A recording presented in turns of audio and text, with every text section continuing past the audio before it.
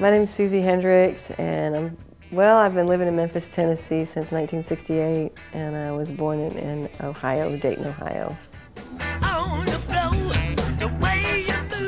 I moved to New York in the late 70s, and I lived there for a while. I was modeling there, and I moved to Japan, and then I moved to France to audition for a band there, and I was going to stay for a couple of weeks, and I stayed 10 years.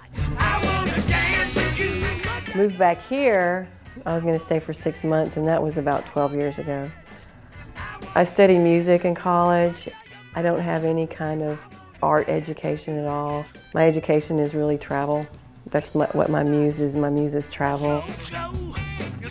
I was a model in Japan and I saw a little soprano saxophone in the store window and thought, oh my, that's cute, I'll buy it. And that was about 1979 or 1980, somewhere around there. And I've been playing on and off since then. I traveled with a Japanese pop band called Takahashi Yukihiro, and then I toured with a French avant-garde performance art band. We traveled all over Europe. I used to hang from tall buildings and play saxophone, cranes and things like that, and church towers. I used to jump out of church towers and play saxophone, and it was really fun. It was a great time.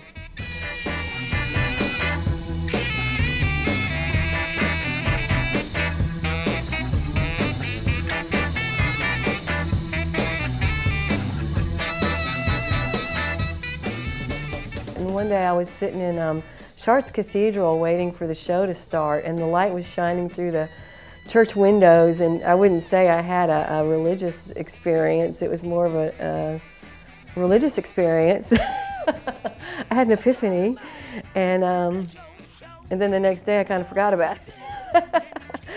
But when I moved to Memphis, I was playing saxophones, and I was ending up playing in bars and casinos, and I didn't really like that lifestyle. And glass just seemed something that I could do for a living as well as be creative. I took some classes at a local shop in town, and they told me I'd never get a job doing glass, but I pretty easily got a job doing glass. And from there, the company that I worked for gave me hands-on training to learn how to do hot glass and kiln form glass, so I got to do a lot of research and development at Rainbow Studio, which was really nice. I think glass is versatile because you get light coming through it and you get light bouncing off of it, and you can play with that and do a lot of things. I tend to focus on what's called decorative art. I do a lot of stained glass windows, mosaics, I do vessels and things like that. When you paint on glass, the paint is actually made out of crushed up glass and lead and cadmium and all that bad stuff, but it just turns into powder once it dries. So you paint it on and then you fire it in a kiln at 1250 degrees, and that makes the glass paint just melt right into the glass, and it's permanent. It's the exact same technique that's been used for centuries. I think it's kind of cool.